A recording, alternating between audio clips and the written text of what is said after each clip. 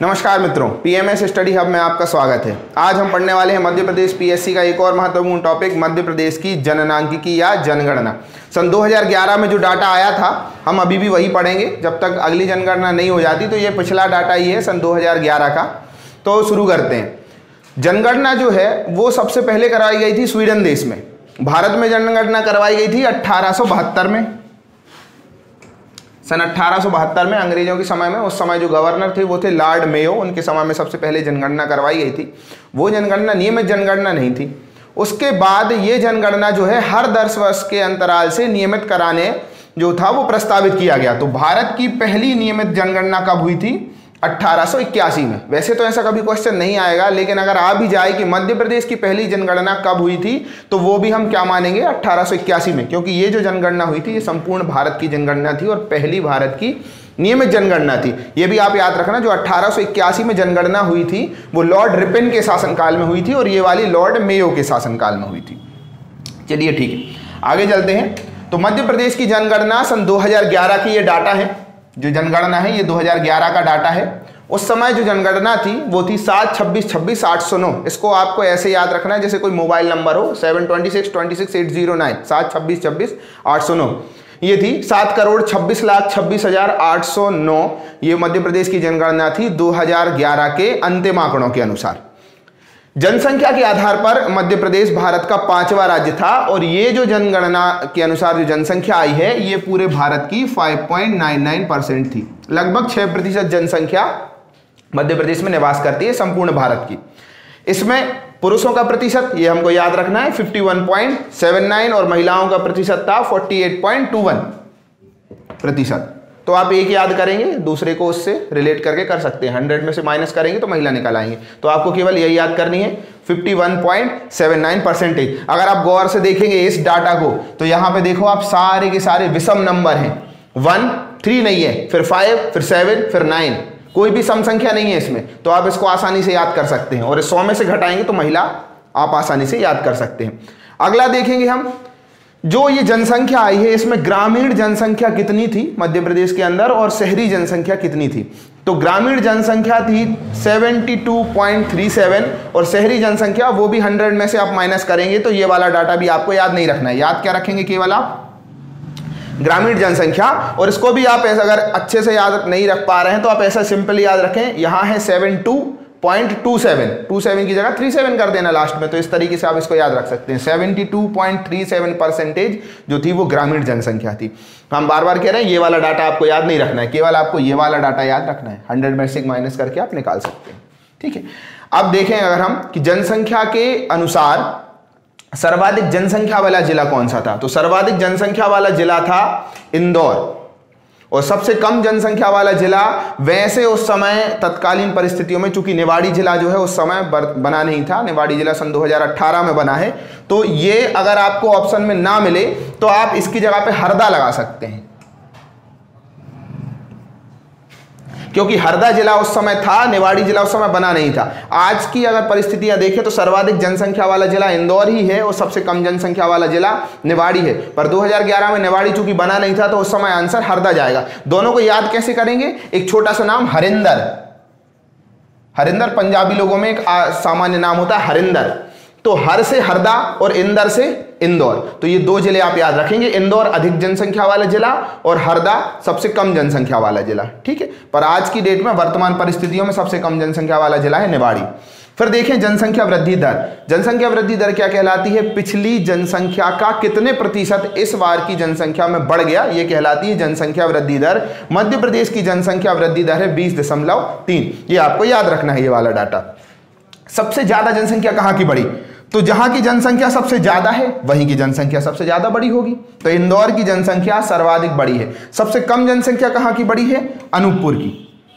सबसे कम जनसंख्या वृद्धि दर वाला जिला है अनूपपुर और सर्वाधिक जनसंख्या वृद्धि दर वाला जिला है इंदौर। ठीक है, तो इसके बाद अगला चलते हैं। क्षेत्रफल, यहीं पर डाटा लिख लिया, इसका जननांकिकी से कोई लेना देना नहीं है, कोई इसका वो नहीं है, लेकिन क्षेत्रफल के आधार पर भी हमको याद रखना है कि सबसे बड़ा जिला कौन सा है और सबसे छोटा जिला कौन सा है। तो सबसे बड़ा जिला है छिंदवाड़ा और सबसे छोटा जिला है निवाड़ी। तो ये आपको निवाड़ी ही याद रखना है, क्योंकि अब एग्जाम में जब भी आएगा तो ये पुराना डाटा याद नहीं रखना है, ये तो बदल चुका है। तो सबसे बड़ा जिला है छिंदवाड़ा और ये सबसे छोटा जिला है निवाड़ी। ठीक है, आगे चलते हैं। मध्य प्रदेश में आप देखें ग्रामीण जनसंख्या का प्रतिशत सर्वाधिक है। ग्रामीण जनसंख्या 72% मध्य प्रदेश की जनसंख्या गांव में निवास करती है। तो गांव में भी किस जिले में सर्वाधिक ग्रामीण जनसंख्या है? तो ये आपको याद रखना है, रीवा जिले में सर्वाधिक ग्रामीण जनसंख्या है। और सबसे ज्यादा ग्रामीण जनसंख्या का परसेंटेज कहां है? यहां तो जनसंख्या सबसे ज्यादा है, लेकिन प्रतिशत के रूप में सबसे ज्यादा ग्रामीण जनसंख्या कहां है? तो वो है डिंडौरी। याद कैसे करेंगे? गांव के लोग, वैसे जनरली आप देखें वहां गांव में डंडा काफी यूज होता है, तो आप उससे याद रख सकते हैं। गांव के लोग अधिकतर डंडा रखते हैं अपने साथ में। तो कौन सा जिला है? डिंडौरी। ग्रामीण जनसंख्या प्रतिशत के मामले में डिंडौरी नंबर 1 है, जहां लगभग 95% जनसंख्या ग्रामीण है। और सर्वाधिक जनसंख्या ग्रामीण जिला वाला जिला है रीवा।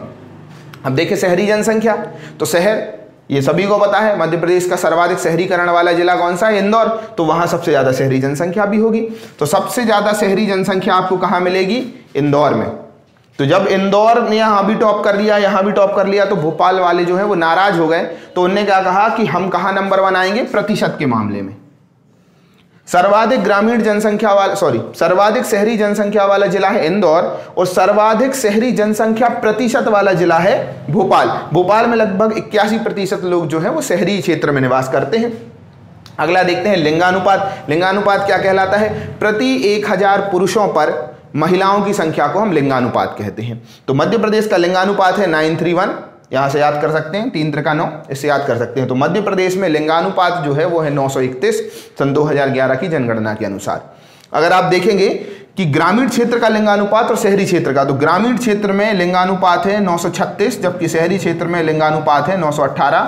देखें, अब शहरी क्षेत्र वाले कहते हैं कि भैया हम विकसित हैं, लेकिन वास्तव में लिंगानुपात के मामले में आगे कौन है? ग्रामीण लोग। मध्य प्रदेश के ग्रामीण क्षेत्र का लिंगानुपात 936 है, और जबकि शहरी क्षेत्र का लिंगानुपात केवल 918 है। इसको भी याद करना आसान है, 9 9 दूनी 18, और यहां पे 9 9 चौके 36। तो याद रखें ये तीनों डाटा आपस में मिलते जुलते हैं। अब देखिए हम सर्वाधिक लिंगानुपात वाले जिले, तो सर्वाधिक लिंगानुपात के मामले में आपको मध्य प्रदेश के जो दक्षिणी पूर्वी जिले हैं वो आगे मिलेंगे, और सबसे कम लिंगानुपात के मामले में मध्य प्रदेश के उत्तरी जिले मिलेंगे, जो भिंड, मुरैना, शिवपुरी ये वाले जिले हैं। बल्कि भिंड को जो है वो मध्य प्रदेश का हरियाणा कहा जाता है। यहाँ लिंगानुपात की इतनी ज्यादा दयनीय स्थिति है। तो देखें बालाघाट जो है वो मध्य प्रदेश का सर्वाधिक लिंगानुपात वाला जिला है, जहां पर लिंगानुपात है 1021, मतलब यहां पर महिलाओं की संख्या पुरुषों से भी अधिक है।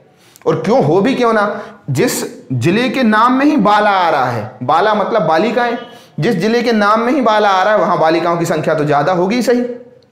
तो 1021 है यहां पर लिंगानुपात। और सबसे कम लिंगानुपात वाला जिला, जहां महिलाओं की संख्या बहुत ही कम है, तो यहां केवल 837 महिलाएं हैं 1000 पुरुषों पर, वो है भिंड। अगला देखते हैं हम शिशु लिंगानुपात। मध्य प्रदेश का शिशु लिंगानुपात है 918, ये आपको याद रखना है।